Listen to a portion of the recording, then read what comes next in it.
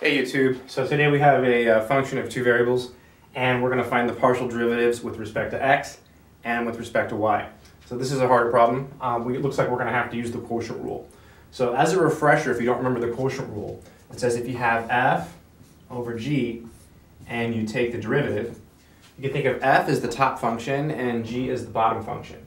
So it's the derivative of the first or the top piece times the second or the bottom piece minus the first times the derivative of the bottom or second over the second squared. So I think of this as first and this is second. So it's the derivative of the first times the second minus the first times the derivative of the second over the bottom of the second one squared. So here, when we take this derivative, we're going to do the same thing. So del f, del x. Okay, so this is our top piece and this is our bottom piece, or first or second.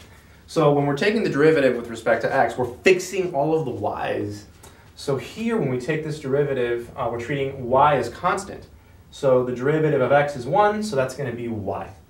That's the derivative of xy. It's the derivative of the first times the second. So far, so good. Minus the first, so just xy times the derivative of the second. So again, here we're taking the derivative with respect to x. So the derivative of y squared is 0. This will just be 2x. All over the second piece squared.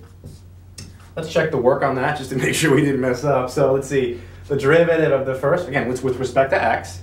So the derivative of the first is 1, boom, and the y hangs out, times the second minus the first, times this derivative here, but this derivative is 0, so you just get 2x. Let's clean this up and see what happens. We get y times x squared, so we get yx squared, plus y times y squared is y cubed, minus x squared, 2x squared y. All over this piece here. Okay, and then what happens here? Looks like these guys are like terms, right? We have negative 2x squared y and yx squared. There's a 1 here. So we're just going to get negative y x squared, right? Because it's 1 minus 2 is negative 1. And then on the bottom, plus y cubed.